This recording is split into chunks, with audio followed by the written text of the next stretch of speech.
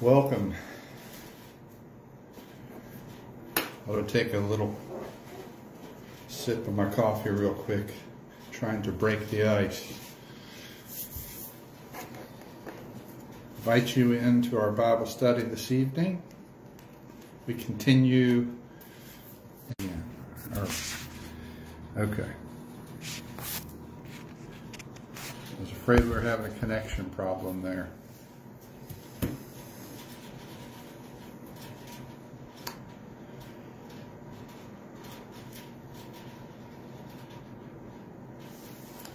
It appears like we're on.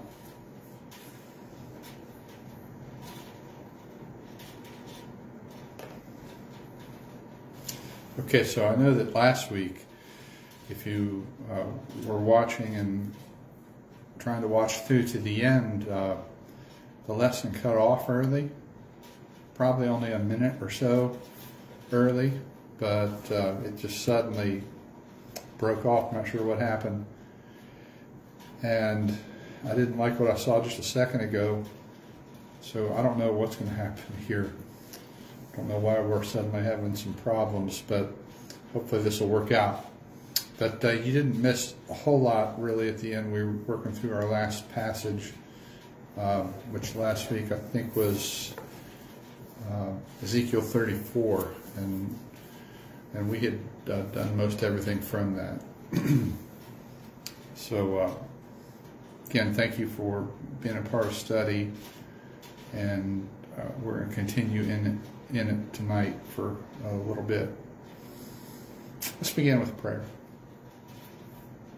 Father, thank you for the day. Thank you for your blessings and your care, for watching over us, and for giving us your word to share. Pray you'll bless us as we get into it tonight and think about things very important to our spiritual life. Pray your blessings on all those who participate, whether live or by recording, that you'll be with them this week, keep them safe. Pray for those that are suffering across the nation tonight in the cold, that you'll give them warmth and relief soon. Thank you for our homes and those things we take for granted. Thank you for your love in Christ, for all he offers us. We pray in his name. Amen. All right, so there is at least another word or two that we need to look at to get a fuller view of peace in the Bible. And at least in the Old Testament, we've started in the Old Testament. And these related words are the words that are usually translated rest. There's really a couple of Old Testament words translated rest that are important.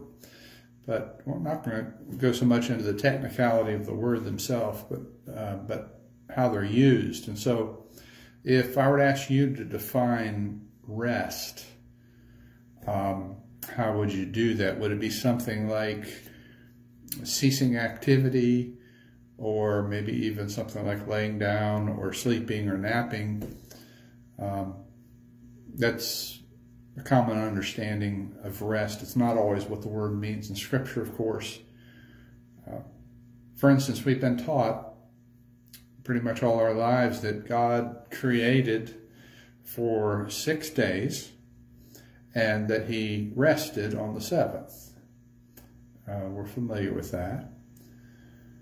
And the question is, what does that mean, that God rested on the seventh day? Did God cease all his activity on the seventh day? Did he stop doing stuff and he doesn't do anything anymore? Or is the idea that the creation, the work of creation, sort of tired him out and he needed rest, he needed a nap, that he had worked too hard or something like that? Of course, that's ridiculous. God is not limited like that. We understand that. But what does it mean that he rested? I don't know if you've ever pondered that much, but it's pretty important to think about, especially in connection with what we're trying to think through. And I wanted to approach it at first by giving you a series of illustrations of the idea, and then we'll try and apply it and look at the scripture. Illustration number one, think about the fact that we just had an election, okay? And, you know, a new president probably has aspired to become president for a long time. They've probably been working at it for most of their adult life. Sometimes that's not the case, but usually they're pretty ambitious people. So, you know, when a president, a new president, looks forward to taking up residence in the White House, why is that? Why do they want to move into that house? Do they want to do it because, wow, they've got a big house now and they can sort of kick back and relax and sleep a lot? Again, that's sort of ridiculous, isn't it? That's not why. They want the White House. It is a place to work hard and to move an agenda that they have and to accomplish things, right? And that's what, not that they don't want to live in the White House, but that's the point is not taking up residence in that house and then stopping all activity, just being satisfied to be there. They have things in mind that they want to do. And as hard and grueling as the campaign trail, no doubt, is, as hard of work as that is, the real work starts when the president moves in, correct? You know, that's when the real work starts. Keep that in mind. That's one way of looking at this idea. Illustration number two. You buy a new computer, or these days maybe it's just you get a new smartphone. They're almost one and the same, aren't they? But when you first get it, there is some definite work in setting it up, getting it ready. You might have to install software. You may have to set up certain preferences for the ways you want it to work, and all those kinds of things. There's a little bit of time, at least, unless the salesperson does all the work for you, which sometimes they do with smartphones these days. They've made it super easy on us. But most of us, when we buy a computer, have some work to do to set it up, to get it ready. And why is it that you do all that? Well, is it so you can sit it on your desk or on a shelf and sort of look at it and say, look what I did. I got a computer and I set it up. Well, of course not. You do all that work beforehand so you can really start using that piece of equipment for the reason that you got it. That's why you do that. Keep that in mind as well, because that applies in what we're thinking about. Illustration number three. And this is one that really strikes home with me due to recent experience. You and your family decide to move to a new place. It's a lot of work. In fact, it's something I never want to do again because it's so much work. And anybody that's done it realizes the amount of work. You know, you got not only to decide where to move, you got to sell a house probably, and then you have to buy a house, all that goes into that. And then you got to move into a new house with all the stuff, all the boxes, maybe all the work you need to do to get that house ready for you to move in. And once you do that, okay, what's it like in that place? When you finally take possession and you get these things in there, it is a mess. It is a jumbled mess unless you pay somebody else to set it all up. Nothing is arranged, nothing's ordered. You've got boxes stacked on tops of boxes. You know, you have a house, but is it functional? Is it what you want it to be? No. So you do all this work, and it may take weeks to unpack, it may take months to put things in order, all right? Why? Why do you do all that work? Do you do it so you can sit back and take a nap? No. You do it to make the house your home. You do it to start normal house operations. You do it to start being able to live there, right? And whatever that means for you and your family, that's what you do. So 3 illustrations. President moving into the White House, buying a new computer or phone, and you moving into a new place. This is all going somewhere, all right? I want to read a single verse for now in the Old Testament. It's in Exodus chapter 20 and verse 11. All right, you might notice that as, in context, that's the 10 Commands, 10 Commandments. So verse 11 says, "For in 6 days the Lord made heaven and earth, the sea and all that is in them, and rested on the 7th day. Therefore the Lord blessed the Sabbath day and made it holy."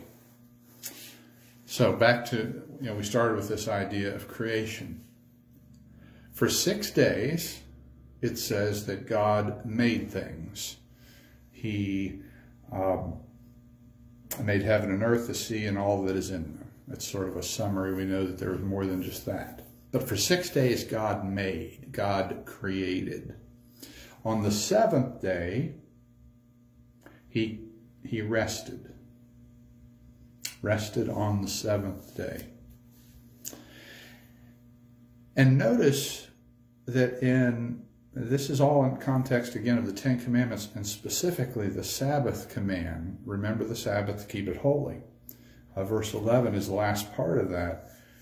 But notice in that statement, it says that God blessed the Sabbath day and made it holy. It doesn't say that he blessed day 6, day 5, day 4, so forth. He blessed the 7th day. He blessed the Sabbath. On the 7th day, he rested. He blessed that day. Why? Why is that day special? I think a lot of times when we think of Creation Week, we look at the 7th day as the least important day because he doesn't create on the 7th. And I think we struggle with what to do with the 7th day. But God blessed that day. He singled it out. He blessed it and made it holy, and eventually commanded his people to behave on a certain way on the Sabbath day. Remember the Sabbath day to keep it holy, God told them. And so what is it about that day? What happens on day 7? Day 7 is the day when normal world functioning began, after God set everything in order and created. So it's sort of, think of our illustrations. It's the day he moved into the White House, okay, in the way we illustrate it. It's the day he started using the computer for computer stuff. It's the day he started to enjoy home like a home is intended to be enjoyed. All right? Until it was created, set up, or ordered, he couldn't do that, could he? So when he could finally do that, he blessed that day. That was a special day. All right, what's this have to do with peace and rest? Later on in the Old Testament, God is going to tell Israel and various kings of Israel and leaders, different times he does this. He'll say to them, well, there's a time coming when I will give you rest from your enemies. He says he's going to give them, it's the same word used in Exodus 20, verse 11, where it says he rested on the seventh day. Now, just a note on that, back in Exodus 20, verse 8 says, remember the Sabbath day to keep it holy. That word Sabbath, Shabbat, is the original word, and that's the word used in Genesis 1 and 2 when God stopped creating. He Shabbated, he stopped creating. But in verse 11, where it says, for in 6 days the Lord made heaven and earth and rested on the seventh day, that's not the word Sabbath. That's not the Shabbat rest. That is Nuach, Noah. We know Noah's name, which means to rest as well. These are the two words we're talking about this evening. It's a different word.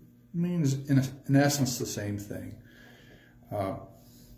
And later on, when God tells Israel and different kings and leaders of Israel that I'm going to give you rest from your enemies, that's this word Noah, Nuach, in Hebrew. An example of a place he does this is in Deuteronomy. Deuteronomy 12 and I think verse 10 is where it starts.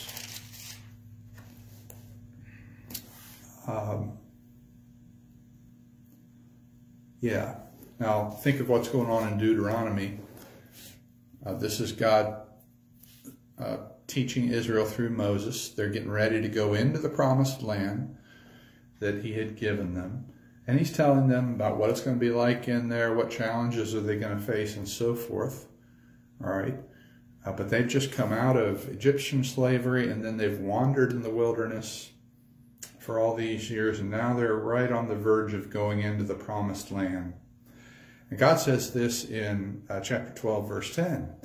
But when you go over the Jordan and live in the land that the Lord your God is giving you to inherit, and when he gives you rest from all your enemies around, so that you live in safety. And then it goes on to say some other things are going to happen. But notice that phrase, when you go into live in safety. So he's going to take them across the Jordan. Remember, they're going to have to fight for that land.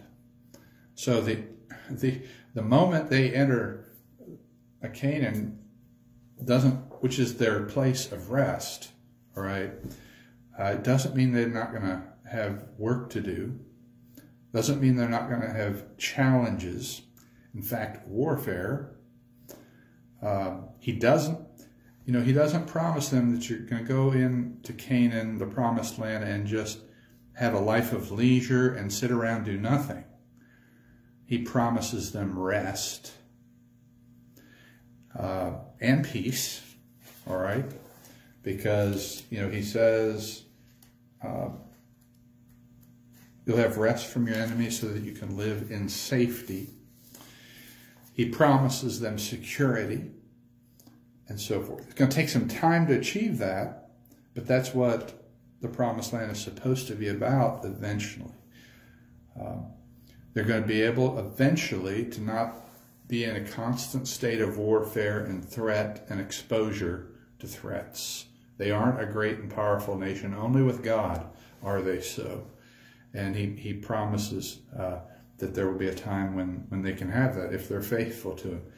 He'll do that again and again with various kings, King David, King Solomon, and different times he says he will give them rest from their enemies. Does that mean that he'll give them a time when they don't have to work? They don't have to live by the sweat of their brow. No.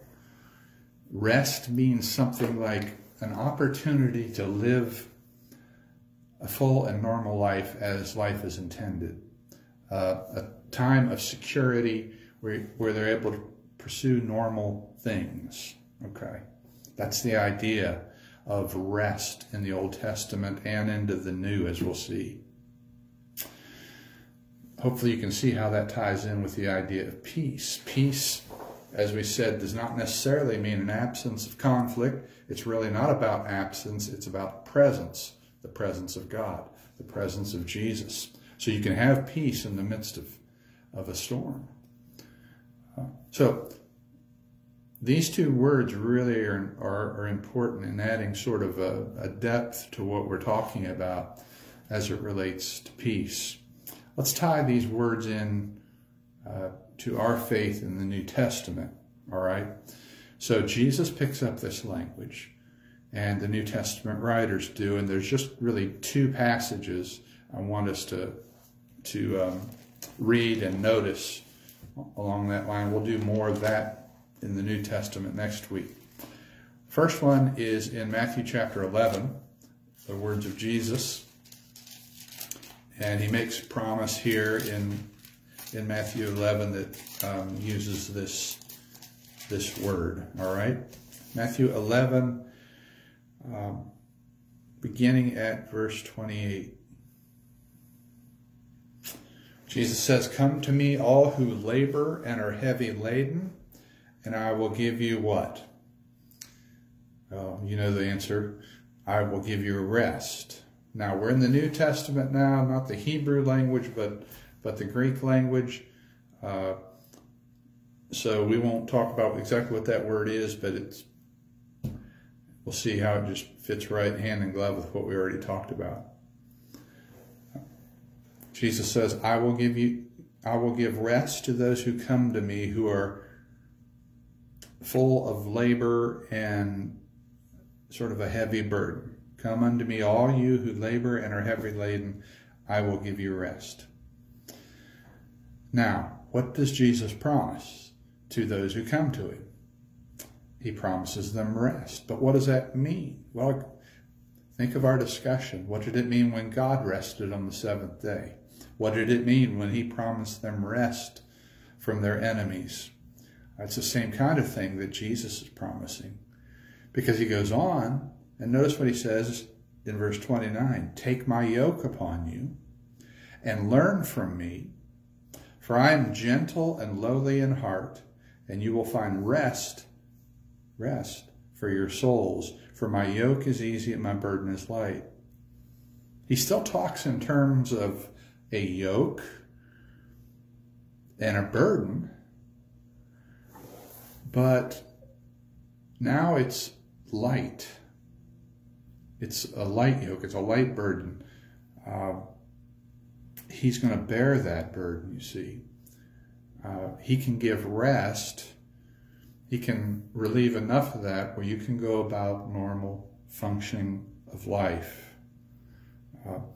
Probably in context of what Jesus is talking about, originally he's dealing with people, remember, who were all bound up in Judaism and all the traditions especially, and the heavy burdens of the traditions of the Jews at the time.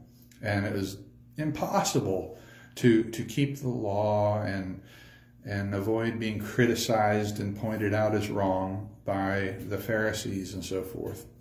If you go just a little bit further in that same chapter, well into the next chapter, they're going to be all over Jesus and his disciples because on the Sabbath day they were walking through a grain field and just picked some heads of grain because they were hungry. The Pharisees define that as a violation, a work violation. And Jesus will eventually say, hey, guys, you're talking to the Lord of the Sabbath. Of course, they didn't believe that, but he knew what he was talking about. But Jesus makes the same kind of promise. To those who will come to him, he promises them rest. And we should think rest and peace go hand in hand. One other place, and we'll finish with this tonight, where this really comes in, is in the book of Hebrews, chapter 4. Just going to look at a couple of verses, but that whole chapter is applying the idea of rest to Christians. All right, so you can study that whole chapter and get this idea. But in Hebrews chapter 4, he's been talking about Sabbath. He uses the word Sabbath. The Hebrew writer does. But he really begins applying it about verse 10. He says, verse 9, "So then there remains a Sabbath rest for the people of God." Now remember what the Hebrew writer does. He sort of compares the law of Moses and says what Jesus brings is better. He's sort of transitioning people from the old law, and especially its traditions, to what is new in Christ. Okay? And so, he says there's still the idea of rest in Christ. So then there remains a Sabbath rest for the people of God. In verse 10, "For whoever has entered God's rest has also rested from his works as God did from his." Referring back to creation, God rested on the seventh day. Then verse 11, "Let us therefore strive to enter that rest, so that no one may fall by the same sort of disobedience." I don't have time to talk about everything that he's getting at there. It's a really important chapter. But just this idea of what remains for us. There remains for us a rest, a Sabbath rest. And again, I'm not talking about a day of the week that we observe where we don't work versus we do. That's not what's getting any kind of law like that. We're not talking about a rest in the sense of stoppage of work. We get into Christ and suddenly we don't have to work anymore. Certainly that's not true. What is the rest? It's sort of a security. It's something God provides us so we can function as we're supposed to function. There remains a Sabbath rest, and we need to enter into that rest. All these texts from creation through the Old Testament into the promises of Jesus, and then the application of it by the Hebrew writer, we see how the idea of rest and peace go hand in hand. It's, I think it's really important stuff. It takes a little thinking. Got to put on your thinking cap to work through this, but I think it's really important. It's been helpful to me, especially thinking about the creation account. I'll tell you, I've always struggled with what to do with day 7. The way we've taught it, or at least the way I've received the teaching, is that it was sort of an add-on day where God worked 6 days and then he didn't do anything on the 7th. But God obviously thought the 7th day was as important, if not more important, than all the others, because he blessed that day and he wanted his people in the Old Testament to observe it. What was it that was so important? I think it's the idea of rest. And rest goes hand in hand with peace, but rest understood correctly, you see. Just wanted you to think about that tonight. It's a part of this discussion. And as I said, we'll get a little bit more next week into the New Testament use of the word peace and some unique aspects of that. But I thought this was something that ought to be tied in to our study this evening. So again, hope you're enjoying the study and that you're doing well. Our prayers are with you. We look forward to seeing you on the Lord's Day if you're local. And if not, we hope you'll be able to assemble with God's people and praise Him on Sunday. But I hope this is a help to you in the middle of this week. God bless you, and think about the rest and the peace that He supplies us. We will see you again soon. Thanks for tuning in.